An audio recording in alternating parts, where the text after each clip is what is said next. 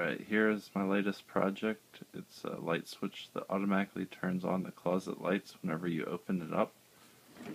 As you could see, opening it up turns the lights on inside. On each of the doors I have a switch with a Hall sensor that detects the magnetic field of magnets mounted in here. So, turning it, opening it, turns it on. The light is controlled by the microcontroller. When it detects that the door has been opened, it turns the light on so you know which door has been opened. So this door and this door do the same thing. See, up here is the light.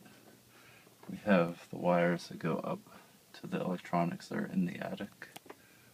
Right now I have it so the light turns off after about 20 seconds. So if you forget to shut the doors, it will turn off by itself. I'm going to adjust that soon, so it's about 5 minutes. So, works like that. Green light means it's open on both. And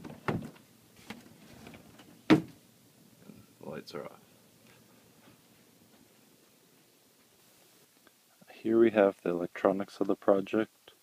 Coming in here, we have the 120 volts. Comes into this box.